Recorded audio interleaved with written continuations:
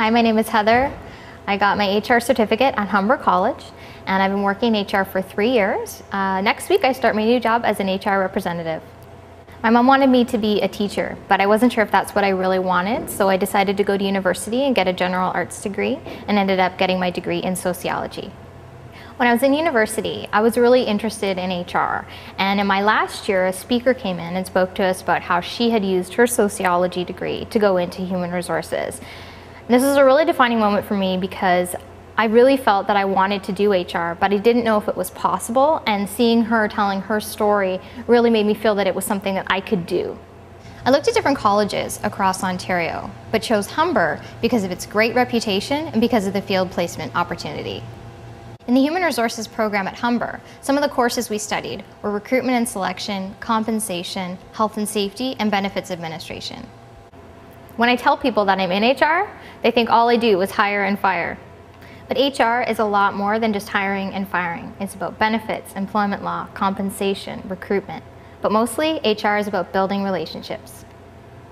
I got my first job through networking at Humber. I was an employment coordinator, and my first task was to hire 10 people by Friday. I completed a 4-month contract and moved on to be an HR coordinator at a manufacturing company. There wasn't an HR department in the company before, so they were looking for somebody with a solid HR education to bring all of the HR tasks together into one centralized role.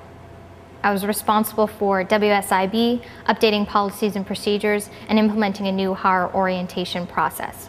But probably the biggest thing that I had to do was put on a third shift, which meant hiring 100 people. That's 100 interviews, 100 reference checks, and putting 100 people through the new hire orientation process. There were some times when I felt I needed a little extra guidance. And it was great to know that Graham, the program coordinator at Humber College, was there to call anytime if I needed a push in the right direction. That was one of the things I learned at Humber, was that you don't really need to know everything. You just need to know where to find the information you're looking for. I felt I was ready for a new challenge.